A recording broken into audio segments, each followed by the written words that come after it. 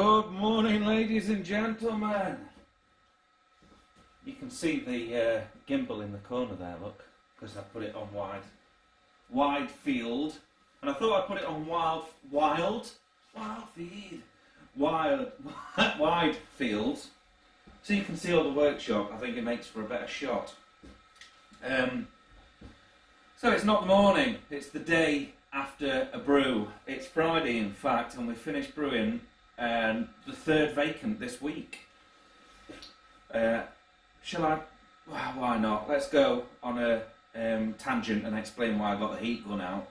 The heat gun is out because I've got one of those little thermostats on the outlet of the plate chiller. It came with the what was it called? The brew. What's the pilot kit called that I bought? Anyway, the stainless steel pilot kit. I forgot the name of the bloody things. And it's one of their little rubber housed grommet-y kind of thermostats. And that's what I used to supervise the temperature of the work coming out of the plate chiller. And it got wet inside. So I took it apart and dried it with a heat gun because I didn't have time to wait for it to dry naturally. And it had a zebra strip in it, didn't it? And I pulled it apart. Fortunately, I got it working again. So, it's the end of the week. It's the end of the brew day. It is the middle of March, I guess. So, I've not done many videos this week, and I know I started to pick up quite a few last week, and we were doing pretty much one a day for a week or two. This week, because I've been brewing the same beer, and a lot of it is, of course, mash in the morning, and we're waiting for the transfer, and we're waiting for the boil, and there's just like 2 hop additions, and I'm waiting for it to cool down.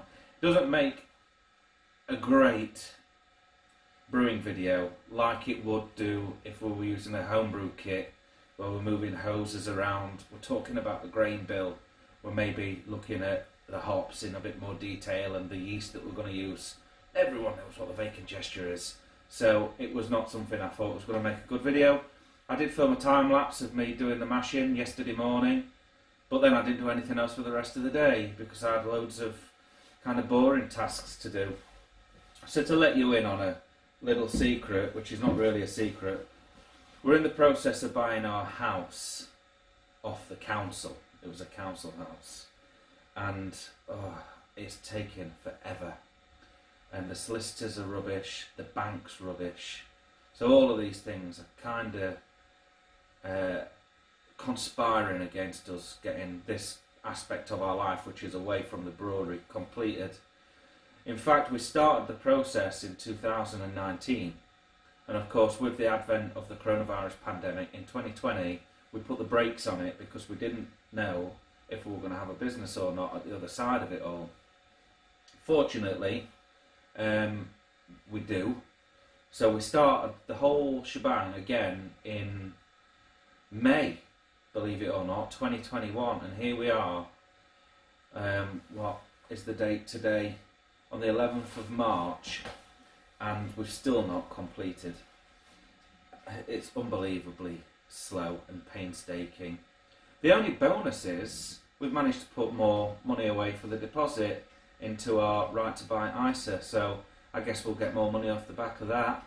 But the downside is we have been paying rent every month, so it's dead money, isn't it? That could be in our pocket ultimately.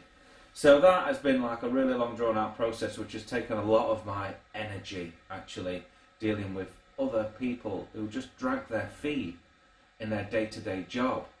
No, obviously they've got no respect for themselves on how they perform a task. They're just doing the minimum amount possible to get by in the day by the looks of it. And don't get me started on the way that they've closed all the branches for like Barclays Bank in Retford. They've closed all the branches within like a 20-mile radius of us. Then we're passed from pillar to post when we want to speak to a mortgage advisor. And then I've got another grant with Barclays as well. We've had to open up another bank account with Barclays because the brewery account that we were using was the original partnership account. So this gets into kind of corporate law, if you like. So we had a partnership, limited liability partnership between me, Stu and Gemma when we set up the brew shed. Then we incorporated the brew shed to the Brew Shed Retford Limited.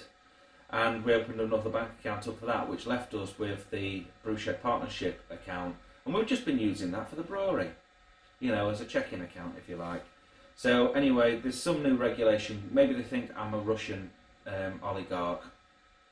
I wouldn't mind being a few quid behind one, let's be honest.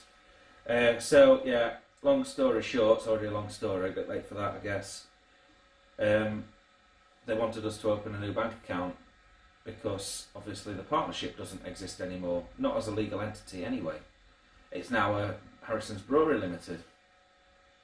So they forced this upon us to open a new account, and then we had to have an appointment. They said, we'll send you the details of this appointment.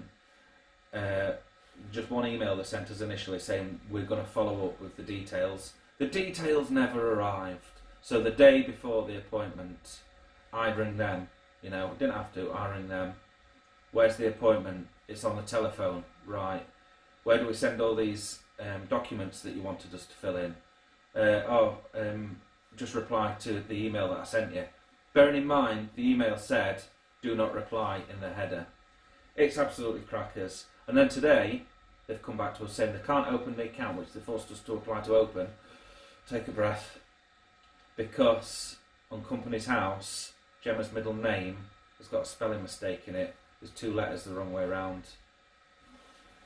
And then in order to change that, I have to submit a confirmation statement to Company's House. And to do that, I have to log into their special server and create an account. And then I need a special number to prove that it's me. So you press request the number and they're sending it in the post. It's going to take 5 days. I can't catch my breath sometimes with the incompetence. No wonder this country, well, this one's great. Yeah, it's tough, isn't it? But could be worse. You know, there's a lot worse things going on out there, and I did have a moment to myself today where I briefly reflected at what position we are in, and I thought to myself, how would I look back on now in 5 years' time if I changed what I was doing? Or if I look back at myself 5 years ago from today, how much would I want to be in this position that I'm in now? And that was quite a lot. If I look at where I was 5 years ago, would I want to be here where I am today? Absolutely yes. So, you know, I am kind of happy with what we're doing. So there we go, a little bit of a rant, and I just wanted to talk to somebody today actually and get it off my chest. So it's not going to be like a really interesting video. There'll probably be quite a few tangents and whatnot in there. You might have noticed that I'm stood nursing a pint of beer. This, ladies and gentlemen,